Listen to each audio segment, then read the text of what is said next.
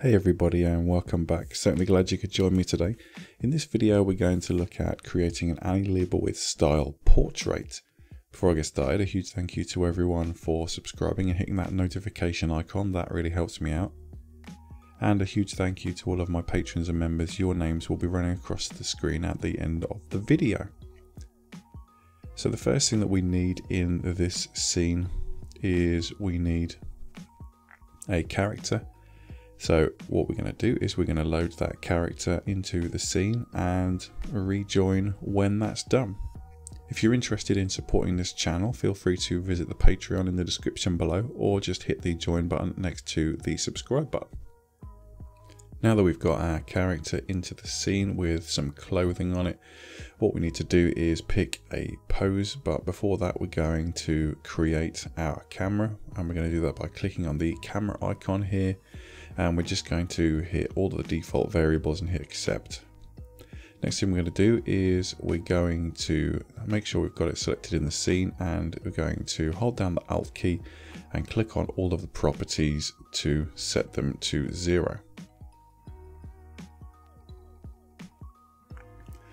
That's got the camera into 000, and then what we're going to do is we're going to hit in the 1000 in the Z axis, and because of our character's height we're going to put the Y variable to about 160.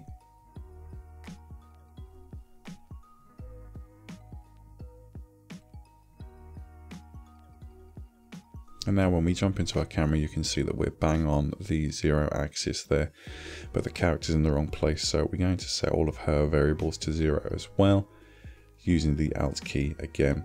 And there we go, set that to 0. Now what we need to do is we're going to select our camera in the scene. And we're going to adjust the focal length so that we have our character in roughly the right distance from the camera. And then we can tweak the Y-axis until we've got the crop right. And we're going to crop mid-thigh. Generally when we're doing portraits we don't crop on a joint, we crop close to it. So we set this to mid-thigh. And then we've got a good 3/4 length. There's no real need to have the lower legs in this shot, so we're not going to bother with that. So now what we need to do is create a pose for our character. So we're going to do that again. I'm not going to tell you which pose to use. You can choose that yourself, and then I will rejoin you once we've done. Now that we've got a pose selected, because we're using D-Force clothing, what we're going to do is we're going to run our simulation. And just to show you that I'm not messing around with any funky settings or anything, like here's my here's my simulation settings. Everything's default. We're just going to run that through and see what comes out of it. So I will join you in a moment.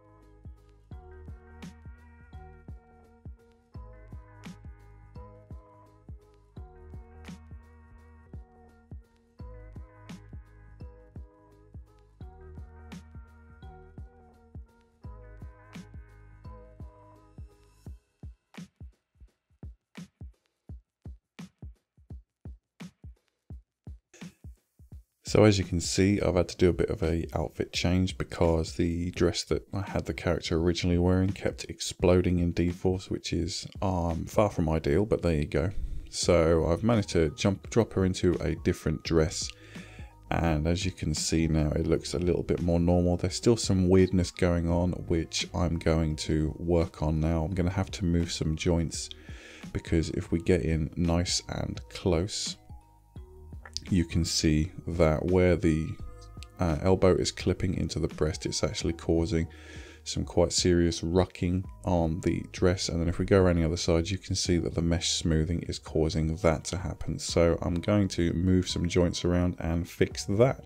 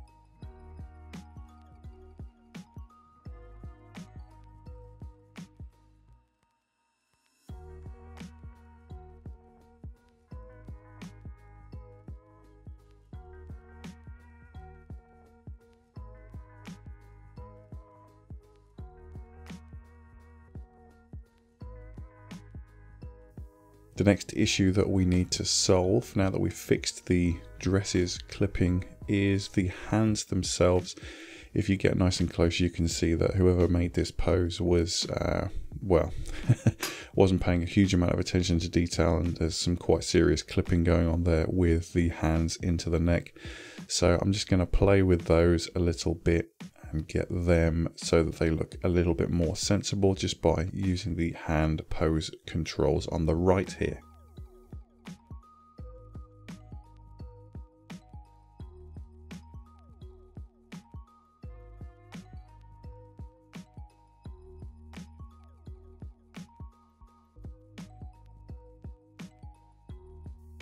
Now that I've got the hands into a position that I'm happy with, I need to set up the lighting. We can jump back into the camera and check that that all looks fine. And the first thing that I need to do is to make sure that the eyes are pointed at the camera. So we're going to select those and we're just going to point them at the camera, like so. And then we're going to go into our render settings and we're going to choose an HDRI, which is going to provide us with a very, very dim lighting for all of the details in the shot. So now you can see that we've got an HDRI in the scene, but the lighting at the moment is way too bright. So we're just going to drop the environment properties way down so that it's just providing a really, really, really dim light just to throw some detail into the shadows. We're also going to turn off and draw the dome, and we're just going to rotate the dome so that the lighting is coming from the correct direction. Again, this still feels a little bit bright, so I'm just going to drop it right down so that it's more kind of that value like that. And then as you can see, it's really, really dim, but it's just putting some detail into those areas, which is what we're after. So the next thing that we want to do is we're going to go into texture shaded mode.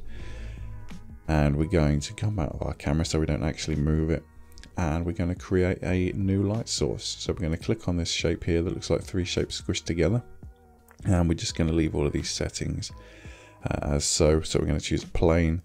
We're going to leave the size at 2 meters and divisions just needs to be 1. And we're going to hit accept.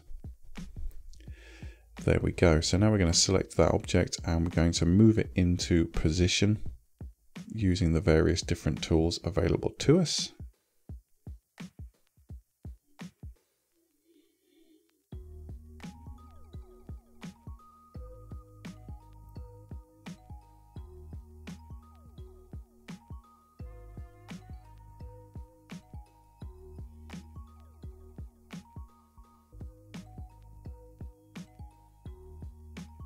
There we go. And the beauty of being in Dash Studio is that we can make our light sources much bigger so that we can move them further away so that they're not going to be encroaching on our field of view. So what we're going to do is we're going to move the light source much further away from our character.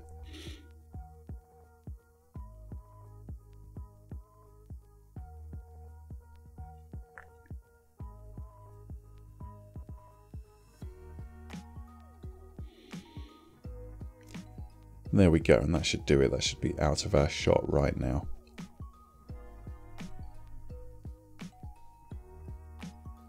Perfect. Now that we've got that in place, we can adjust the luminosity properties of it by going into the Surfaces tab, and where it says emission, we're going to change that to white by clicking on the bar and choosing the white color. We're going to change our units to KCDMR, and then we're going to jump into NVIDIA preview mode to see how that looks. So you can see that that's a little bit bright, so we just need to drop those properties. I'm going to go down 2 stops to about 325. That should be about the right value. And there we go, that's much more like it. That's exactly what we're after. So you can spend some time fixing details like the lines in the forehead and such, and then basically render this character out as a PNG when you're ready to move on to the next step. Next, we're jumping into Photoshop, and I've created a new document. It's just a standard 1080p resolution, and I'm going to spend a couple of minutes just creating some new layers and applying effects to them and filling them with color in order to create a kind of mottled background effect. This is fairly standard. We're just going to create some noise and render some clouds on different layers and then kind of blur them all together. So we're just filling the layers, creating noise and rendering clouds, and then merging them all together using blending modes in order to create a kind of mottled background effect. And then once I finish that, I'm going to bring in our character. And now that we've got that ready, we've dragged our character into the scene. I'm going to scale it up because we rendered our character in nice high resolution. There's plenty of detail there for us to do. And then we can just move it into roughly the right place. I'm quite happy with that there, and I think that looks pretty effective. Thanks very much for watching. I hope you found this useful. Let me know what you think in the comments below, and I will see you in the next one, guys. Take care of yourselves. Bye.